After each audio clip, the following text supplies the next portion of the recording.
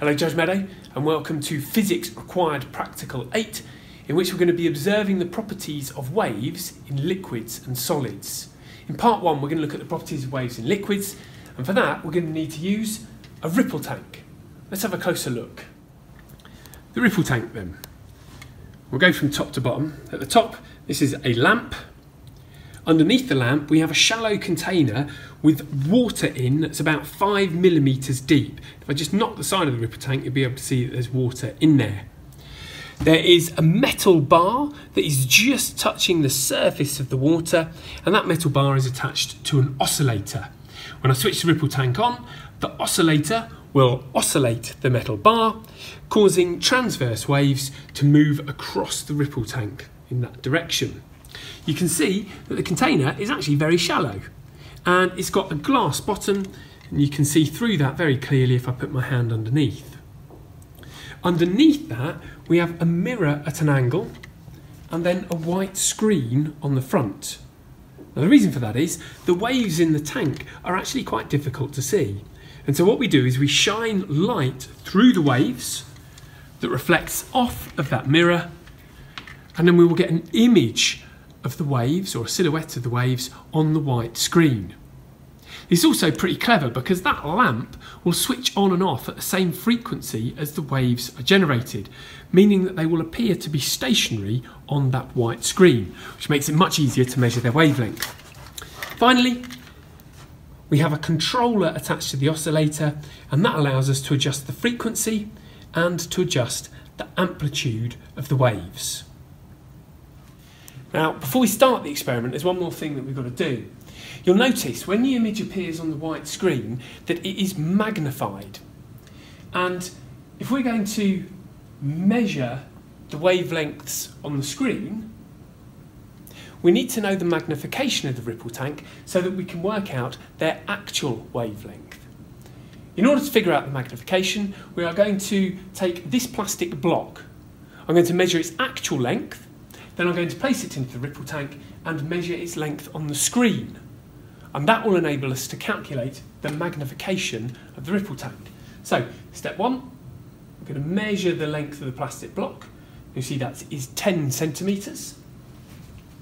Then we're going to switch the ripple tank on. You will see the waves on the screen there. We're going to place the plastic block into the ripple tank. So we can see the two ends of the plastic block here and here, and we will measure the length of the plastic block across the screen. And you'll see that it is 25 centimetres on the image. So the actual length of the plastic block was 10 centimetres, and the length of the image was 25 centimetres. So the actual length of the plastic block was 10 centimetres. The length of the plastic block on screen was 25 centimetres. So in order to calculate the magnification of the ripple tank, we see how many times 10 goes into 25. That will give us a magnification of times 2.5. And we will need to use that when we're converting the wavelength that we measure on the screen into the actual wavelength of the water waves that we produce. Now, I've calculated the magnification of the ripple tank. I have produced an awesome results table, so I'm ready to start observing my waves in a liquid. Now, before we look at the image on the white screen, I just want you to see when I switch on the ripple tank, we've got it set up at first to oscillate at a frequency of 40 Hertz, which I've recorded in the results table. So we're now ready to measure the wavelength of our waves. So I'll switch the ripple tank on and you will see the waves appear on the white screen. In order to reduce any errors that we make in measuring, what we'll actually do is measure the length of a number of waves, say 5 waves, and then whatever that length comes out to, we will divide by 5 in order to get the wavelength of one wave. When I switch the ripple tank on, you will see that the waves appear on the screen, and as I said before, because of the strobe effect of the light, we can make the waves appear stationary, making it easier to measure them. I can place my ruler onto the white screen. We will measure 1, 2, 3, 4, 5 wavelengths. So 5 wavelengths takes us from 16 centimetres to 24 centimetres. So 5 wavelengths is 8 centimetres. We will need to divide that by 5 to get the wavelength of one wave. So at 40 Hz, we have a measured wavelength of one wave of 1.6 centimetres. But remember that the image there is magnified, so we've got to divide that 1.6 by the 2.5 magnification, giving us the actual wavelength of wave as 0.64 centimetres. I've now increased the frequency to 46 Hz, and we're going to go through the same process again. We place our ruler on the screen, we're going to measure the length of 5 waves, or 5 wavelengths. That takes us from 15 to 22 centimetres. So the length of 5 waves at 46 Hz is 7 centimetres. But remember, we need to divide that by 5 again.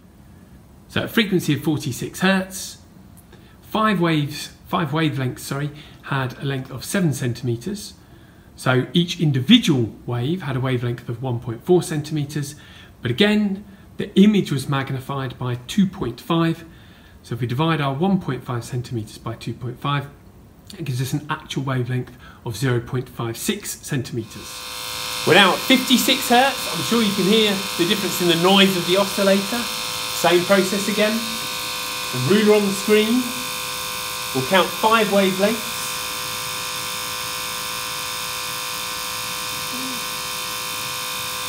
So 5 wavelengths is now 6 centimetres. So we'll take the 6 centimetres and divide by 5 again to get the wavelength of just one wave. So 56 Hz. We had a measured length of 6 centimetres for 5 wavelengths. So 6 divided by 5 wavelengths gives us 1.2 centimetres as the wavelength of one wave. And then remembering that the image on the screen is magnified by times 2.5. So if we divide 1.2 by the 2.5 magnification, then that gives us an actual wavelength of each wave of 0.48 centimetres. We're then going to increase the frequency another 2 or 3 times, and we can then use the data to calculate the speed of the water waves at each different frequency.